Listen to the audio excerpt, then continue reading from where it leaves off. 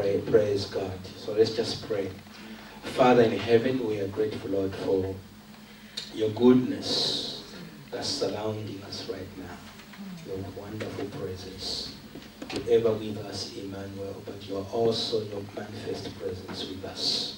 Thank you, Lord, that you love us so much that we can respond to your love through our love for you. Lord, as we go into your word, we pray that our minds are renewed, our hearts are open, our ears are alert.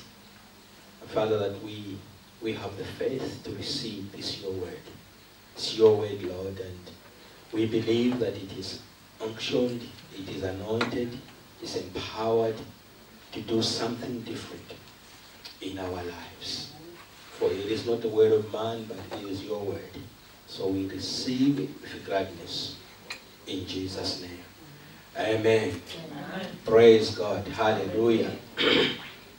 I want to encourage you on the series that I have of renewing the mind, and also connected to we are in this world, but not of this world. Amen. Both aspects are very, very important, and we'll talk more even about being in this world. We are in this world, amen. So we're not weirdos, strange people, because we become Christians, born again. We are in this world. So we talk like everybody else. We eat the same food on the table, and amen. Glory be to God. It's not like the day you got saved and the following morning when you woke up, people who lived with you didn't say, "Who are you? Who's this stranger?" You looked exactly the way you always look. Amen. But something inside of you had started to change. Amen. So it is important to understand that we are, because sometimes if we don't handle the bit of we are in this world, we can become an offense to people, and it becomes a hindrance to actually witnessing to people. I have seen it many times where people have become over spiritual for the lost world, and the lost world has gone, "I don't want this. I don't want this. We've got to be, we're in this world, but not of this world." However, though, that's for another message. So I want to, we've got so many people that are not here today, but praise God for the website, amen, and the recording and the everything. They can listen to this if they desire to. So I want to talk to you about renewing the mind from the Gentile cultural traits, amen. Renewing our minds from the Gentile cultural traits. And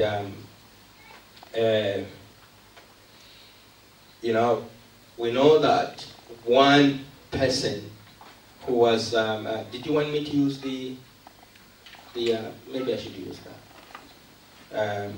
Or should I just carry on? Or just carry on? Yeah, I'll just carry on. We know that the one person who was called to minister to the Gentiles was the Apostle Paul. Okay, it was a calling from God, given to him by Jesus Christ to reach out to the Gentiles.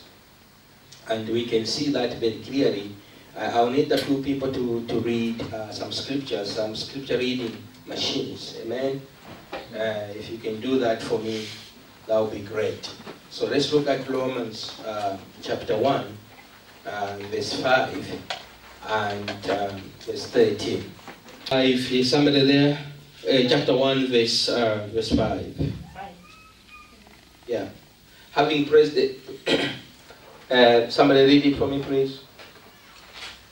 By whom we have received grace and apostleship for obedience to the faith amongst all nations for his name. Among who, from 5 to where, sorry? It's just verse 5. That's verse 5. Okay. Yes, and then verse 13. Verse 13.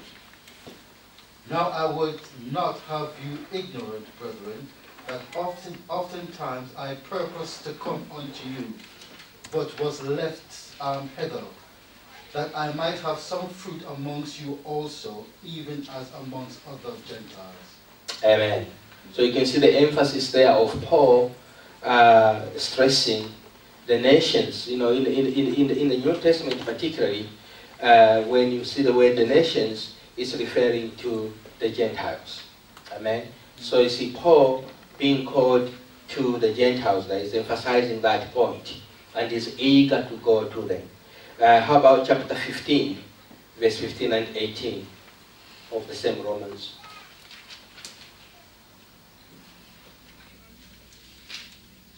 Try to tag along with the scriptures. You know, this could be only the Bible study, you know.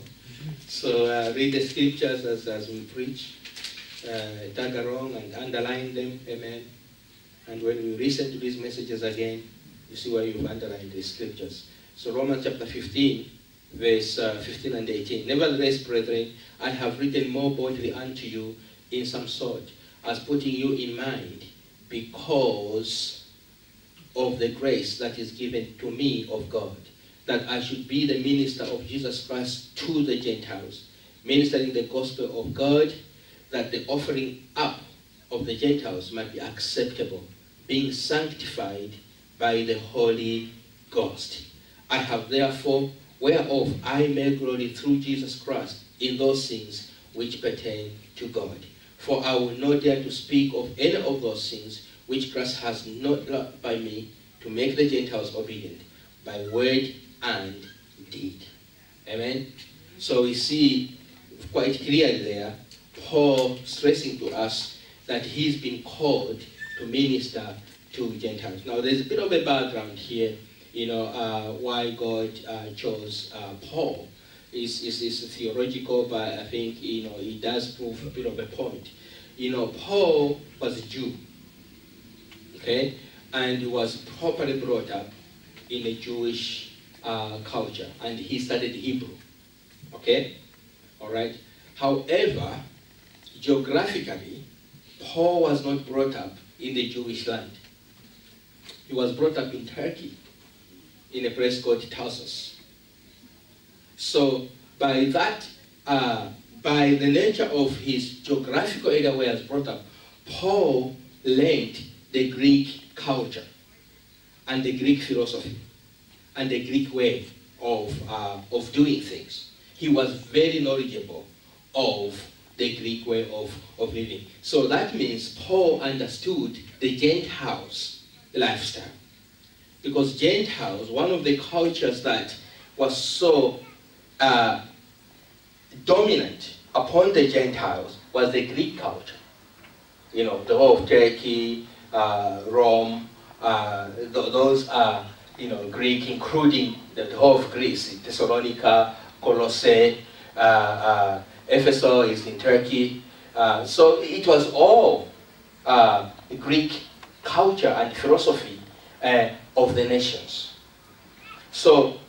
But Paul, being Jew, he was brought up within the Jewish culture, but in a Gentile, in a Greek environment. So it does actually, to some extent, we can understand how God would call this man, okay, a saved Jew, to reach out to the Gentiles, even though he wasn't a Gentile himself, because he understood the Gentile culture and the Greek philosophy. He was very well versed, Paul, in the Greek philosophy.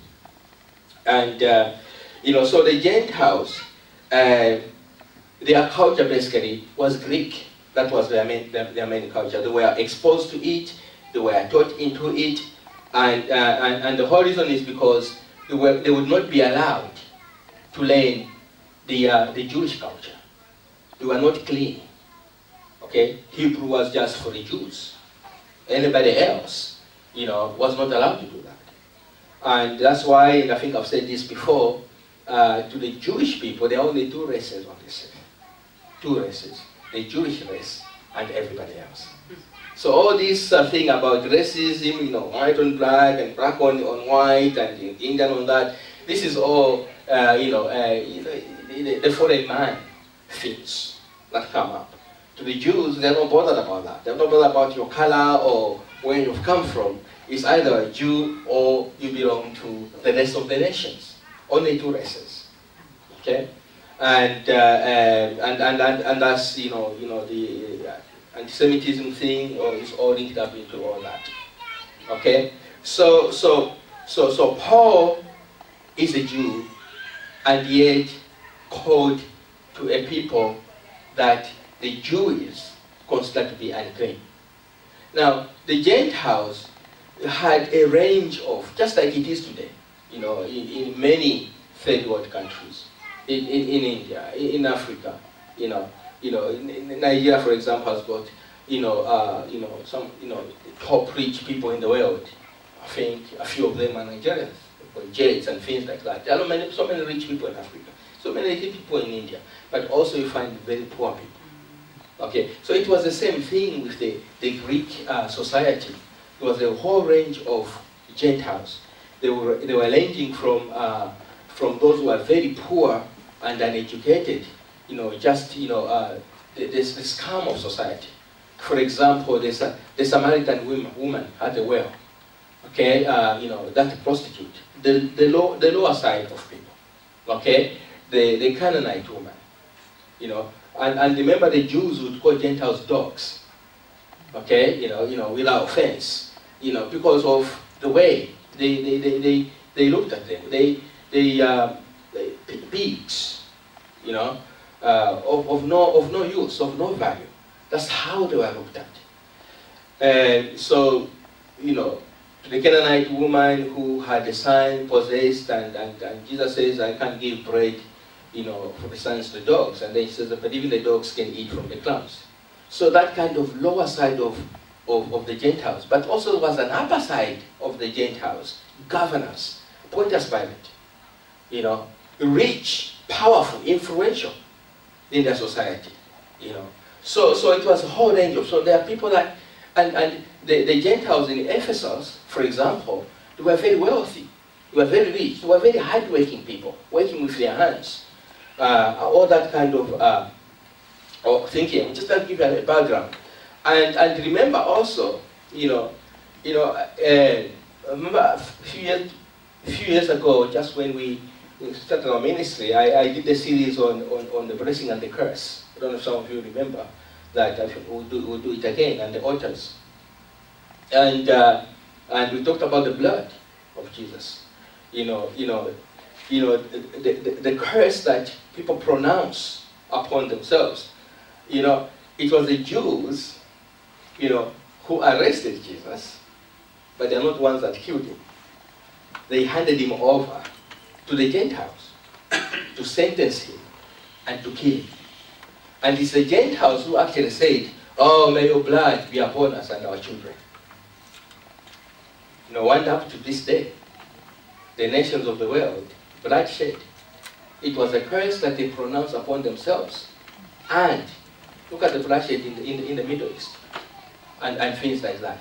So the Jews, because the Jews understood, that having the blood of this innocent person, is a curse in itself. So they had to hand him over to the people they considered of no value to do this stuff and sentence this man and kill him. So they remain out of it. So the Gentiles have got all this kind of stuff in their society going on and things like that. So we understand where they are coming from. Now let's look at some of the scriptures that tell us a little bit about these Gentiles. Okay? From the writings of Paul. Now we know Paul is called to them. So that's why we see everything that Paul writes, is directed at these Gentiles, these Gentile nations that are becoming believers. Okay? So let's look at some scriptures. Somebody look at 1 Corinthians chapter 12, verse 2. And see some of the things that we pick up from there. 1 Corinthians chapter 12 and verse 2 says, ye know that ye were Gentiles, carried away unto this dumb idols, even as ye were led. And some of your versions will actually use the word, ye know that you are pagans. So another word for Gentiles in the flesh who are not saved are pagans. Paganism. What is paganism? Paganism is basically living a life of many gods, polytheistic people, or godless lives. So this is what Paul is saying here. So it gives us an idea of who these people were. They were Gentiles. They were pagans, being led astray in dumb idols. And then the other scripture is Galatians chapter 4, verse 8. If we go to Galatians chapter 4, verse 8, just to get a flavor of some of the things that Paul is trying to look at. You know, how be it then, when ye knew not God, ye did service unto them which by nature are no gods. How be it then, when ye knew not God? So these people didn't know God. They were godless people. That's their background, the Gentiles. They were godless people. They were brought up in that environment of godlessness. Because the law of Moses could not be given to them. It's only the Jews who understood God. And they were taught that way. But the Gentiles were cut off from that. Because they were not meant to. So they just lived. They had their conscience within them of good and wrong. And some of them would sneak. Maybe they were put on the outer circles trying to serve the Jews who were worshipping. And so they understood what's going on. And these Jews have got God. But they were never exposed to a life of relating with God. So they were godless people. And Ephesians chapter 2, verse 11. If you just flip a few. Ephesians chapter 2, verse 11 says, wherefore remember that ye being in the time past Gentiles in the flesh, who are called uncircumcision by that which is called the circumcision in the flesh made by hands. It says, remember, before you were in the flesh. So these are people, so we see Paul is trying to address something about their life in the past. Their life was in the flesh. They were fleshly people. The Gentiles. Amen. And then the other scripture I wanted us to look at is just in Ephesians chapter 3, verse 1 and 2. It says, for this cause I, Paul, the prisoner of Jesus Christ, for you Gentiles, if ye have heard of the dispensation of the grace of God, which given me to you, towards you, how that by revelation ye may be known unto me the mystery, as I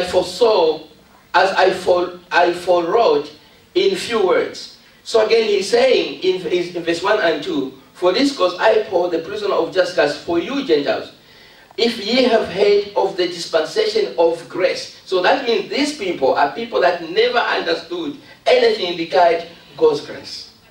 So Paul is trying to address these things when they've become believers.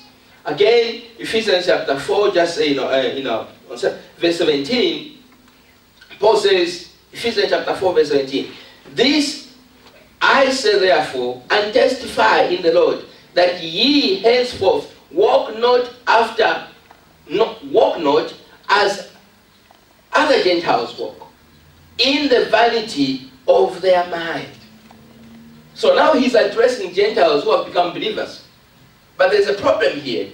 These who have become believers still have got certain issues. And Paul is trying to tell them, don't walk like the other Gentiles, in the vanity, in the futility of life.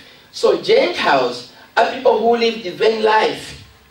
It was all vanity. They were just busy making money, spending it at night and in clubs and things like that. And then they go back and work again. They were hard-working people. Ephesus was a busy place, of business and the worldliness and all this kind of stuff. Sports and all this kind of stuff. But all that was vain, he's trying to say here. It was futile. Something which is futile is wasteful, it's useless, it's fruitless, it's pointless. That was all their life. Can we see some of this kind of stuff today? Of course. You know, we were out in a certain locality and realized it's very quiet. And we wondered, this is 11 o'clock, 12 o'clock. Why is this estate so quiet? Maybe people were in their homes, but we saw a lot of cars parked around, indicating they were at home. So maybe they are sleeping. There are people that maybe in that estate they do a lot of night shifts, and they've come up, they're sleeping. You could see children playing around, but hardly any adults. Or maybe it's just one of those estates where people, it's a Friday night, they go clubbing and things like that. Now they're sleeping. And then they'll wake up and they'll go to work and work again and do the same kind of thing. So that kind of lifestyle. It's a Gentile kind of lifestyle. Okay, so Paul is identifying these things in there. Colossians chapter 1, verse 27. Also talks about, Paul is addressing one other thing here. To whom God would make known what is the riches of his glory, of his ministry among the Gentiles, which is in Christ, in you, the hope of glory. So, Paul again identifies that these people, these Gentiles, have a problem. They don't seem to understand that now they are in the riches of the glory of God. They are real riches. It's not just the riches based on the work that you do and the money you're putting in the bank, but they are riches of his glory. You've got to relax on these things and begin to depend on God. God is rich. This God that you serve is very rich, and his riches are for you. So he's beginning to address things like this as well. In 1 Thessalonians chapter 1, verse 9, he says, you tend to God from idols. 1 Thessalonians chapter 1, verse 9. He says, you turned to God from idols, and now you are serving the true God. So this is the background of these people. Okay? They are in church now. But their background is, they are just coming from serving, the life of serving idols. But they are in church. You know, but Paul was patient with them. He understood their problems. And, you know, God in his own wisdom, it's no wonder he's called this man. Because this man was a saved Jew who, however, he was living in a Greek environment. That's why he persecuted actually Christians. And the same man that God calls.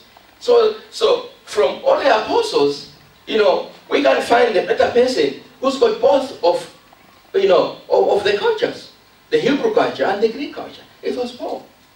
And therefore, he was able to receive revelations and in-depth teachings to these Gentiles. So in summary, we can see that the Gentiles in the flesh could be characterized as idolatry, lawless. And remember, the reason why the Gentiles were lawless is because the law of Moses could not be applied to them. That's what the Bible says. They were not under that law. That law was only for the Jews. And therefore, if the law does not apply to you, they became lawless. So they had no discipline, because if they have got no conscience, there's nothing to convict them. But you are just left like that.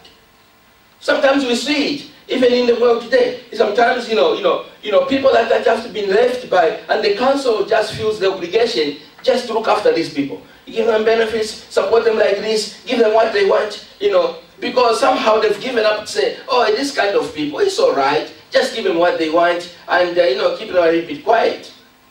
Whether they are lawless and things like that, when they are caught breaking the law and stuff like that, they appear before the magistrate, and the magistrate will say, okay, diminish responsibility, it's all right.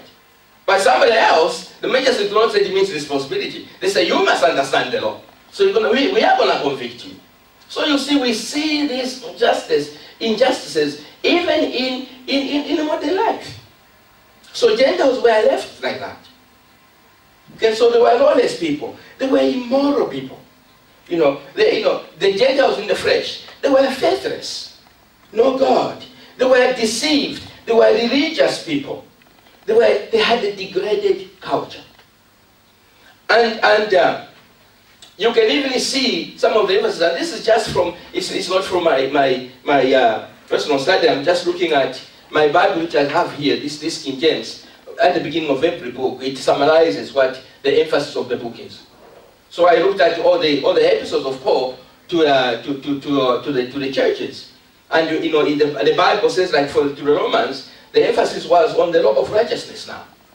You know, trying to teach them to say, now you are under this righteousness. Because these people were coming from these things with some lies. All of a sudden now to be taught to say, look, God is saying you are righteous. Didn't we have this problem yesterday when we met the Jehovah's Witnesses? They can't accept, they don't believe that God would say to them, you are righteous. I said, this got nothing to do with you.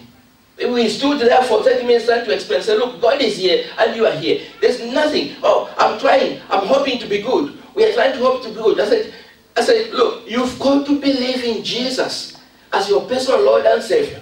Yeah, we believe in Jesus. He's our friend or something like that. I said, no, but he's your personal Lord and Savior.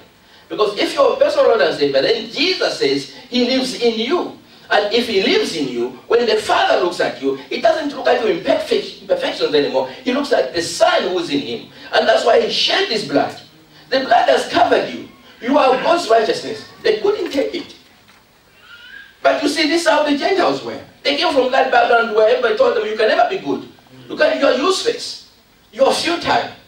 And now Paul is trying to teach the Romans to say, there's now, you're under a new law. I know you've been lawless, but there's a law of righteousness now. So that was the emphasis to them. And then to the Corinthians, you see, it was about paganism. You see, you could understand. There are people that, we had that man that came here last Sunday night. He gets saved, and if he came back the following Sunday or today, probably physically, we wouldn't see much difference in him. It might take a bit of time. Because this is a person whose body is so used to these kind of things. So these guys are saved now. But Paul is beginning to see some aspects of paganism in their way of thinking. And now they're excited. The church at Corinth 15, the gift of the Holy Spirit. It was one church that really flew into this gift of the Holy Spirit. They're very excited. But they begin to misuse them. Because they're trying to connect the manifestation of these gifts with some kind of stuff that they saw in Ephesus there. This is confusion. So he's trying to correct them. So this was their mindset. And then you look at the Galatians. Okay, now they've gone back to base their faith on works. Because that's what we're taught, to be good. You've got to work hard and prove yourself. So he's emphasizing that to them. And then to the Ephesians, this commentary says they could not grasp. They were very rich people. But they could not grasp that their richness now is of the Lord. Their inheritance is in Christ. That they are blessed. That they are co-heirs of Jesus. Now it's getting difficult for them to understand that concept. And then to the Philippians, they were generous people. But they lacked unity. There was a problem of loneliness. Now, some of these I'm talking about, they're there in church today. In born-again charismatic churches. There was no unity. They could not work together. They could not, there were factions between them. So Paul is trying to get them to say, let me thank you, Philippians, for your generosity. You are really wonderful, you are good. But you've got to remove these factions now. And be of the same love, the same mind, the same spirit. This is how it works, and you'll be more complete. And then we have the Colossians. The Colossians, started off very well, but then they became, no, that's not the Colossians, that's the Thessalonians. But the Colossians, their problem was, they could not understand the concept of Christ now is the head. You are connected to him. You are in him. Just like the Jews felt, they told you that they are connected to God. So you Gentiles now as well, you are connected to Christ directly. And they found that very difficult to accept. The Thessalonians, the problem they have with the Thessalonians is that they allowed the philosophy to overtake the seeds of faith in them. They started off very, very well, but then philosophers, the Greek philosophers, came and confused them in 2 Thessalonians. And they started now doubting, and maybe, because of how they were brought up. So, the effect of the past, beloved, traditions and cultures, etc., they do foster and shape our lives. It's a force that we should not underestimate. A lot of our behavior, a lot of our, the way we relate to the Word of God has got a lot to do with our past, our cultures, our traditions. I'm talking about Christians because these were believers. They foster the way we think, our words, and our actions. Our past, our culture. There are many times when, even in this church, we sing certain songs. And I'm reminded of the times I was in the Catholic, serving as an altar boy. You know, we just sing, we just sing one song, hey, God is so good, God. And then it takes my mind to the time when I was an altar boy, and we singing songs like that. You see what I mean? Because it was part of, it became like a culture, a tradition formed in me. Now I've come to Christ, I've got to have my mind renewed from those things. So don't underestimate the past. None of us was born again. Are you together? When the waters broke, your mom's waters broke, and we came out. None of us was born again. We are all begotten in iniquity, and we are in this world. And remember the teaching about being in this world. In this world means the world has got forces that are trying to constrain us, control us, so we are subject to these things. So if we are going now to be in this world, but be out of this world, we need to have our mind renewed. Otherwise we wallow into these past effects. Okay? So you see that the saved Gentiles had strongholds that Paul was trying to deal with. Amen.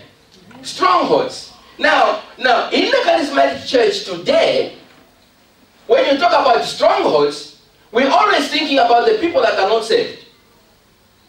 We're talking about the people that are being, thrown up and down by demons and things like that. No, strongholds are cultural, traditional things that we've been brought up in, we've been taught in the past, and they have shaped a certain behavior in our lives, and you don't even realize it. And it's robbing the full inheritance that we have in Christ Jesus.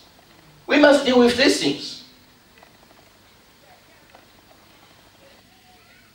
It will be pretense to say, we are being admonished here about, I didn't listen to the whole thing, we're being admonished about gossip.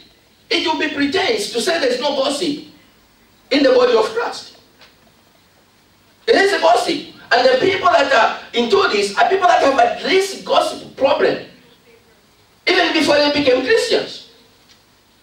They need to have their mind renewed against this stronghold. It is a stronghold. Amen?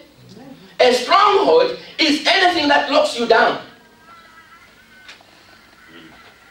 It's a safe. You know a safe where you put money. Nothing can get in there. These are walls that have been built around us. These are strongholds. And the Bible says we must break them. And that's what Paul was trying to emphasize to Gentiles. These things I'm beginning to see in the church, they have come from your background. And they are strongholds. You must realize they are strongholds. And we have to deal with them. There are strongholds in the body of Christ today. They lock us down. In the book of Luke, Jesus is talking about the strong man. What does the strong man do? The strong man guards his house. He secures his house. But then Jesus says, but when the stronger man comes, he binds that strong man to set the captives free. So these strongholds that have locked the house are these things from our background. So don't underestimate the effect of the past. Matthew chapter 15 verse 6 says, the traditions of men have done what? Have made the word of God of what? Of no effect. Matthew 15 verse 6.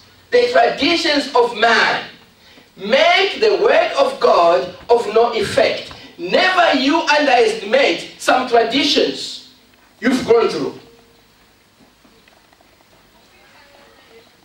Hallelujah. That's why I've got this renewing your mind from the Gentile cultural traits. Glory be to God. So in the body of Christ today, we may be looking good, but we're locked down by some of these strongholds. So don't underestimate them. Now I like this. Ephesians chapter 2, verse 1 and 3. Let's just look at that. There's one word there that we should not always read over very quickly. Amen. Ephesians chapter 2, verse 1 and 3. Verse 1 through 3. And you has he quickened, who were dead in trespasses and sins. We must understand the past there. It's great to see who we are now. We've been quickened. But Paul is also wanting to mention where they've come from. He didn't just say you've been quickened. He's reminding them that you've been quickened from something. From a life of being dead in your trespasses. He's not putting an emphasis on that, but it's something to not bypass even. And then he goes on to say, wherein in time past ye walked according to the course of this world. Who did? These Gentiles, who are now believers. They had the life they walked in before. And Paul is just trying to remind them of that. So they understand how to deal with these things. According to the prince of this world, according to the prince that now worketh in the children of disobedience. Not you now, but you once walked into this life. So be careful. Then look at verse 13. Among whom also we had our conversation in time past, in the lust of the flesh, fulfilling the desires of the flesh and of the mind, and were by nature the children of wrath, even as others. Note that verse 3. Whereby ye also formerly walked in these things. So you don't underestimate the things that you formerly walked in. When you look at your life and you begin to look at certain patterns, certain traits, they seem to be repeating themselves over the years. The Gentiles had that problem. It calls for the renewing of the mind. Because there are things that have shaped us. There are things that have fostered certain habits in us. And therefore, we must deal with them. In Matthew chapter 5, 47, Jesus talks about the mindset about the Gentiles. He says, hey, don't you only greet those who are brothers to you, like the Gentiles do? Have you ever seen this in church? Read Matthew chapter 5, 47. There's segregation in church. Certain people can't shake hands with somebody else. They can't talk to somebody else. Jesus says that's the Gentile life. There are things that were happening before we became Christians. Now you are Christians, you can't do these things anymore. Amen. I wish many people were here today. But I hope they will listen to this. These things are there. I hope the way you sit in the church has got nothing to do with this kind of stuff. Amen. Hallelujah. Why do you want to sit there, brother? No, it doesn't go to the keyboard, isn't it? Because you don't want to sit next to somebody where you know that person, I know that person sits there, so I'll take the seat, the furthest seat away from them. Jesus says that's the life of Gentiles.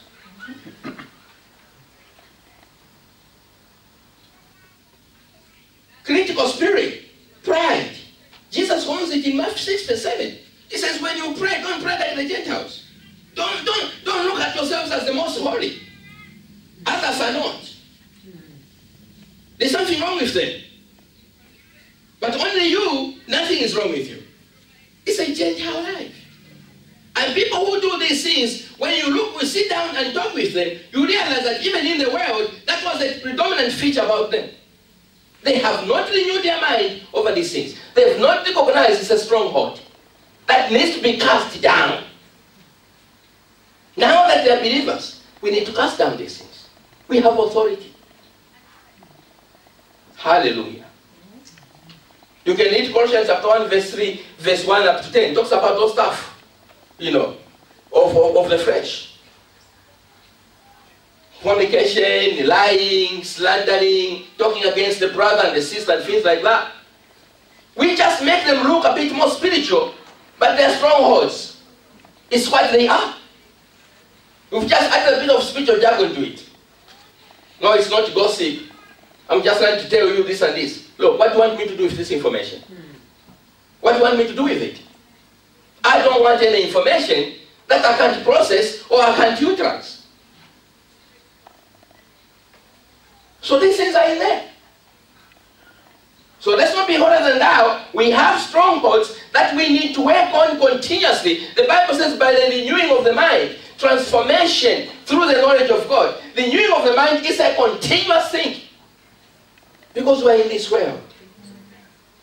So what do we do in conclusion with all these things I'm talking about? First, 2 Corinthians chapter 10. This is what I was talking about considering the strongholds. Paul says we must cast down these things. So next time you hear the word stronghold, don't think about demons. 2 Corinthians chapter 10. From verse 3 to 5. You can read the whole chapter if you want. For though we walk in the flesh, we do not war after the flesh. Now he's telling the Corinthians. You know the problem I talked about the Corinthians. Verse 4. For the weapons of our warfare are not carnal, but they are mighty through God for the pulling down of strongholds. Many times when we read that intercessors, we are referring to people who are not in Christ.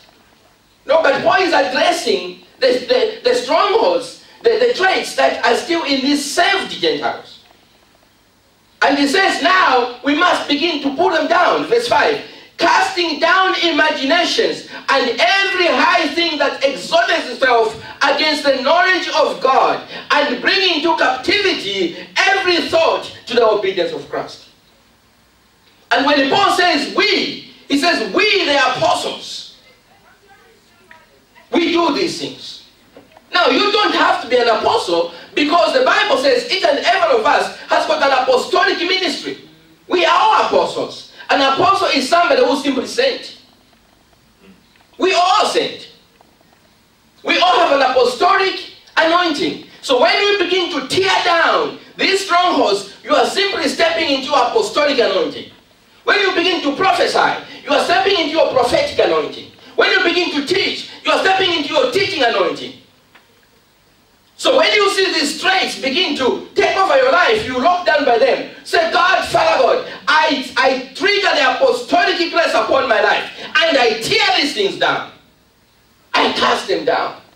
He says, we, the apostles, we tear these things down. Because that's what they're meant to be. That's the grace. That's what the grace that is meant to tear these things down. So we must tear them down. Hallelujah. Glory be to God. We must bring them down. Don't pacify these traits. Don't spiritualize them. If they are wrong, they're wrong. Don't spiritualize these strongholds. Don't pacify them. Don't cuddle them. Don't entertain them. The Bible says destroy them. Cast them down. Are we together? Yes. Hallelujah. We must cast them down. How? By the apostolic anointing that we have. By the Spirit of God. The authority that we now have. Now you Gentiles who are in Christ Jesus, you can begin to use this new authority that you have to begin to change your way of life. You can do it. That's what Paul is trying to say. This is the process of renewing our minds. Possessed or oppressed.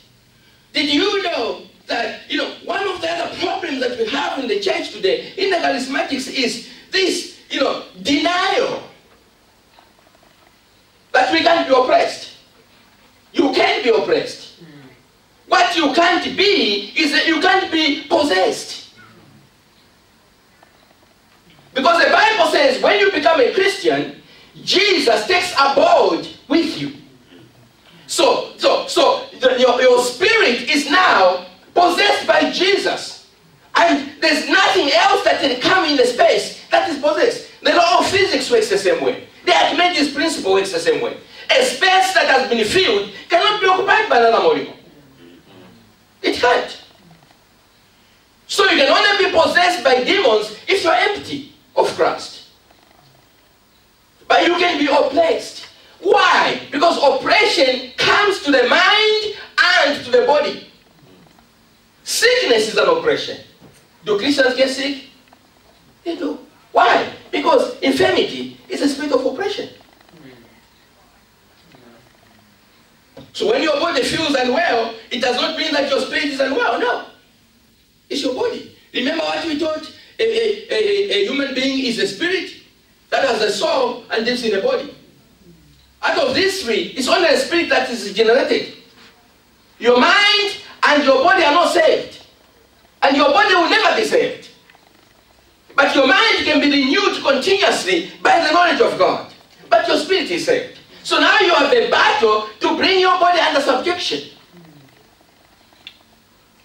So oppression can occur. Jesus was said, in Acts chapter 10, verse 18, it says, Jesus went about healing all who were oppressed. These were believers. Believers were among those people. So we can be oppressed. But we have authority when we are attacked by these things. Hallelujah. So we must understand that. You see, if this is summer, and this is the time we get all these insects trying to get into houses, you know, it can get very bad. If your house, Brother Mike, gets infected by bad insects and stuff like that, so you call these guys from the environmental agency or whatever to come and spray. Now when they come to your house, you say, do they go, oh, Brother Mike, oh, Brother Mike, you don't spray the resident. You spray the house. It's the same thing. Because you are not infected by these things. You can't be. It's the house that's being oppressed. So they clean the house. They spray the house. It's the same thing with us. You are like the spirit, but the body is what can be infected. And you take authority. If they begin to spray you, there's something wrong with those guys. You say, no. It's a house that has been infected. So we must understand these things. Then the last thing that we must do apart from casting them down is what we are praying about now. Ephesians chapter 1 verse 16 and 26 says, we must, Paul says, now I pray that you have the spirit of wisdom and revelation. Now read the rest of the chapter, the verse about that. It's not a revelation now to become a bit, one eye closed and one eye open, looking and reading into other people's lives. No. This revelation, let's read that scripture. It's about you and your mind begin to understand the riches of inheritance. It's about you. Amen. The you in your mind. Don't get these revelations about other people. That's a spirit of knowledge. It's something else. But if your mind is going to be renewed, we must get this revelation. The Gentiles needed this revelation. Hallelujah. Now I pray. He says, I never cease to pray for you, that you will receive the spirit of wisdom and revelation. Did you want? Somebody read it through. I cease not to give thanks for you, making mention of you in my prayers, that the God of our Lord Jesus Christ, the Father of glory, may give unto you the spirit of wisdom and revelation in the knowledge of him. Hallelujah. Revelation is in the knowledge of him. Getting to know God even more. Hallelujah. So don't underestimate your past. When you begin to see some of these traits, they are strongholds. I know it's a word that we don't like, but they are strongholds. And Paul had to say it as Paul says, when I come to you, we, the apostles, we are going to cast down these imaginations. These strongholds, break them down. Hallelujah. Break them down. Glory be to God. You know, there are three enemies that we face. I won't go into that in detail. 3 enemies. One, 1 Peter chapter 5, I guess, it says, this is not in notes, it says, your adversary, the devil. So the scripture tells us clearly who the enemy is. The devil. That's one enemy. But also there's another enemy. The enemy without, which is the world. The Bible says, don't you know that being a friend to the world is an enemy with God? We shouldn't be friends to the world. We are in this world, but not of this world. Being friendly to the world is an enmity with God. Why? Because the world is an enemy of God. So that's the enemy without. But there's a third enemy, the enemy within, the mind. And this is the one tough enemy. The devil is no issue. One of the first things Jesus gave the disciples was authority to cast out devils. So devils really aren't a big deal. But sometimes we ascribe to the devil what he shouldn't. Oh, this devil is wreaking havoc in this city. Oh, this devil is wreaking havoc in this house. Oh, this devil, this devil. Jesus said, you have power to cast out devils. So the devil as an enemy is under our feet. The world, what are you doing with the world? Paul says to the Corinthians, come out from among them. Another enemy then. If you keep going back to them, you just become like them. Decide, come out from among them. Change your friends. Stop some of those areas you go to. You deal with that enemy. But the enemy that is the church, stopping us from the riches of his inheritance, is the renewing of the mind. The enemy within. And Paul himself wrote about that. In his, he had the struggle between his pre-conversion and his post-conversion. He says, there's something in me that is telling me I shouldn't do this. But this flesh, have you read that in Romans? Romans chapter 7, I suppose. But this flesh, somehow is just wanting me to.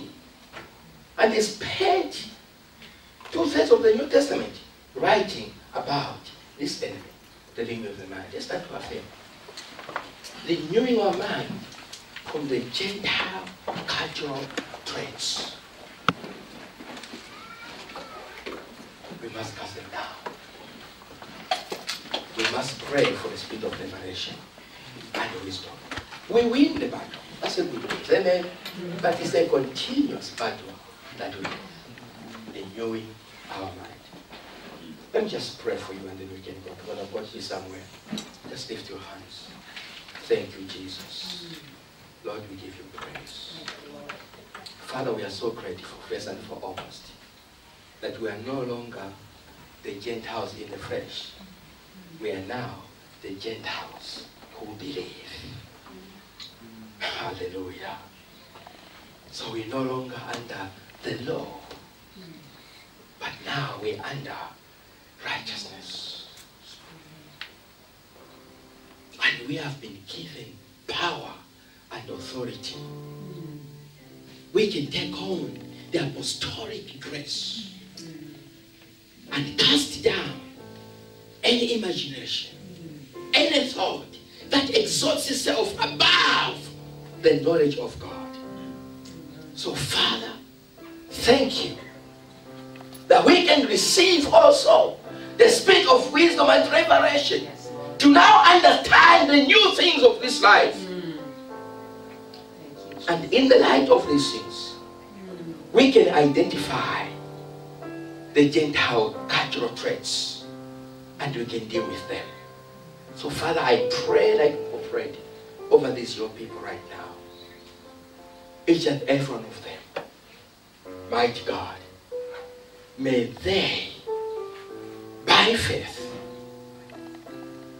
take on the apostolic anointing and begin to break down, destroy any stronghold, any lockdown in their lives